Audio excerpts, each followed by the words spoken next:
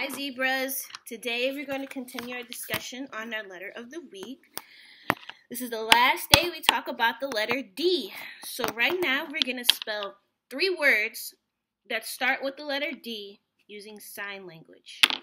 So the first word is dog, D-O-G, starting with the letter D. Okay, we're going to spell it using sign language. So D-O-G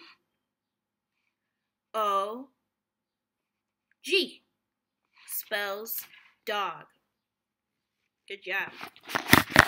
The next word is day, D-A-Y. Day. D-A-Y spells day. Last word, and Ashwin showed us this during show and tell. Some of you showed a dump truck, some showed the door. This one is door. D-O-O-R.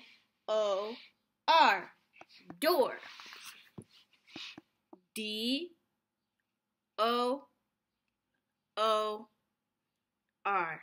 spells door. Good job, zebras. Have a good weekend.